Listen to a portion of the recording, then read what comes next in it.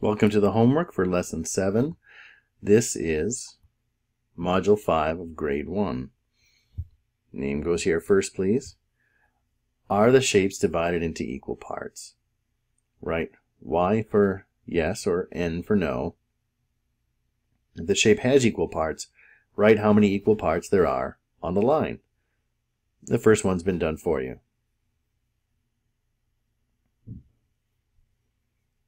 Well, this looks like these two pieces are equal.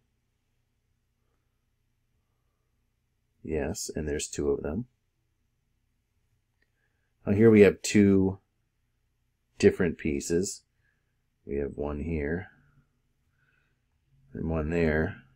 One's a lot bigger than the other, so this is a no. And there's, if it has equal parts, write how many equal parts are on the line.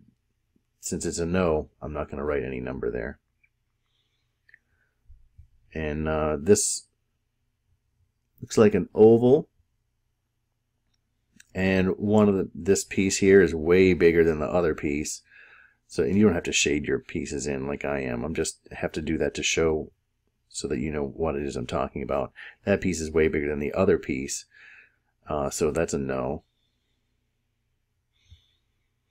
This triangle has two pieces, and they both, the left and the right, they both look the same. So I'm going to say yes, and there's two of them.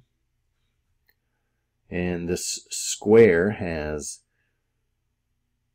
been divided up into four equal triangles. So I'll say those pieces are all the same, and there are four of them. This rectangle, these pieces look the same, so I'm going to say yes, and there's two of them. Now here's a triangle that's split up, but you can tell one piece is really skinny and the other piece isn't, so there's no way for me to, I'm going to say no. And with a circle, one of the tricks for dividing circles into equal parts is that, think about the center of a circle. There's a point right in the middle of the circle that's the center.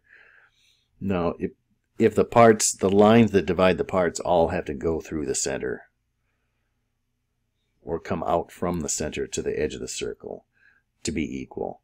And you might think that these pieces look like they're equal, but you can tell these pieces here are longer than the ones on the ends. There's just no telling if they're equal or not. So I'm just going to say no. This looks like, if you think this is the same as that, then you have two equal triangles. So that would be yes, and there's two equal parts. This trapezoid here, it looks like this part is a little bit bigger than the other part. So no. And here we have a hexagon. And it looks like that's half and that's half. So it looks like these pieces are all equal. So I'll say yes, and there's four of them. And we've seen this before. Hexagon chopped up into 6 triangles, because with the pattern blocks you can use 6 of the triangles and put them together to make a hexagon. So that's a yes. And a lot like the circle. Right, remember the circle, the trick was it has to go through the center of the circle, and here we have the center, and here these all touch in the center of the hexagon. So that's something that helps you to see it. So that's 6 pieces. And then now this star looks like there's a line of symmetry right here, and it looks like that's about, the two pieces look like they're the same on either side, so I'm going to say yes, and that's 2. And now this star it looks like it's gone corner to corner, but you can tell that this top half is way bigger than that bottom half. So so that these pieces are not equal.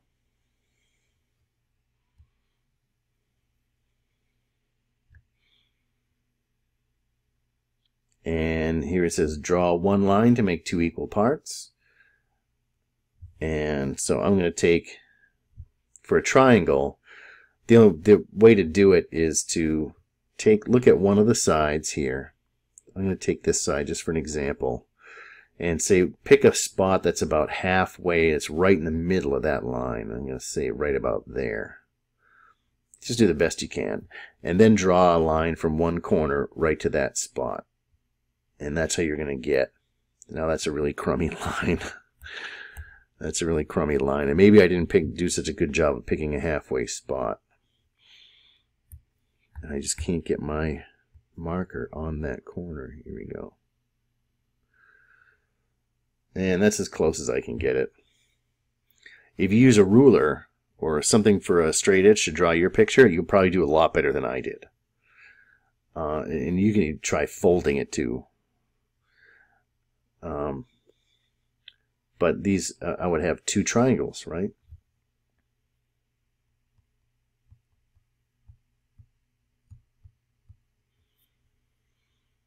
Now draw two lines to make 4 equal parts.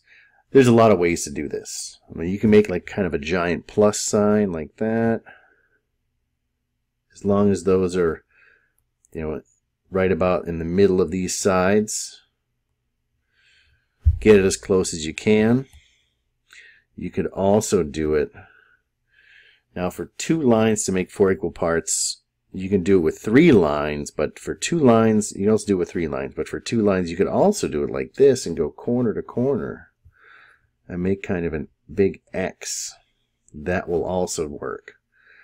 And you're going to end up making 4. You might make it this way. You do it this way, you're going to have 4 triangles. If you do it the other way, you're going to have 4 rectangles. So if you did this way, it's triangles.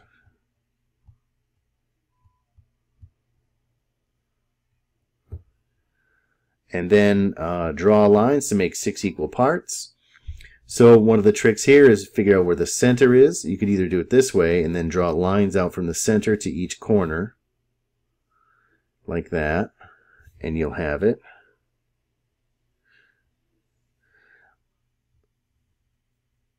Or you can also just, if you have use a straight edge, which I highly recommend, especially coming from someone who has a hard time drawing straight lines. Here's one. You can just draw lines from opposite corners like that.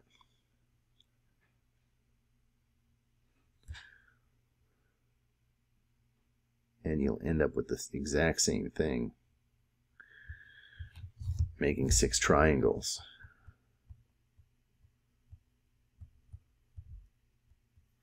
There is another way to do it that you might not think of, and it doesn't make triangles. Now you've seen some of it before, and for an example, I'm going to show you. Think about this piece right here. Now you can do this with 2 more lines. That idea, here's what it's going to look like. If you think about halfway in between,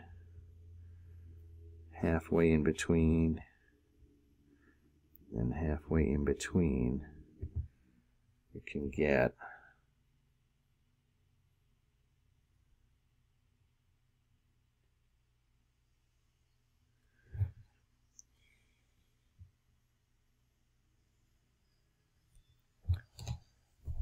six equal parts. Now these shapes have a name. You can call them quadrilaterals because they're 4 straight sides and they're closed and they're flat. We can call them, if you do this,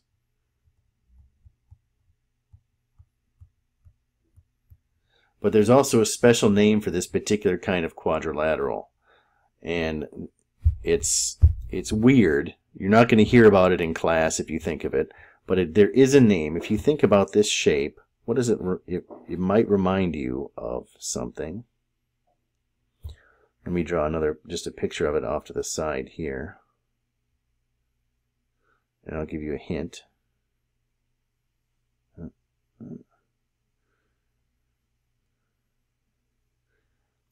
called a kite. If this side and that side are equal, and these two long sides are equal, this is actually called a kite.